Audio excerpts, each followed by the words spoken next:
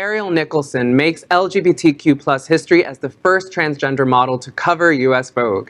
Fashion model Ariel Nicholson has made LGBTQ+ history with her latest Vogue appearance. The young talent has become the first transgender woman to grace the cover of the legendary magazine. Alongside her Vogue cover debut, Nicholson touched on the importance of trans representation in an interview, saying, quote, "Obviously, it's a big deal being the first trans woman on the cover of Vogue, but it's also hard to say exactly what kind of a big deal it is when the effects are so intangible.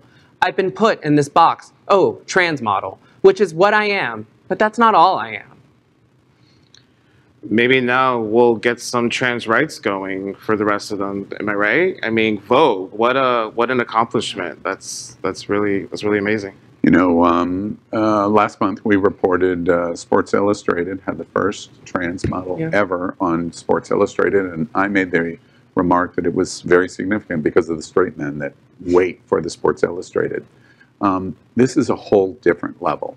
To be on the cover of Vogue is a fashion representation of women that is unparalleled in the world. And then add trans woman to that as cover is beyond historic.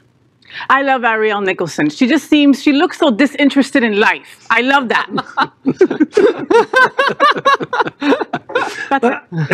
And leave it to the fashion world to lead. That's not a surprise at all. So many firsts, and I love it. I want more firsts. I love all these. But just remember, Laverne Cox was on Vogue, British Vogue, years ago. So what took them so long, all right? LGBTQ+ news is vital for our community and for the broader world as a whole. We have enough enemies at Fox News. Tucker, Sean, and Laura are loud. We need passionate allies. Happening Out Television Network, Queer News Tonight, and It's Happening Out are literally out of the closet and into the headlines. Our community needs your support.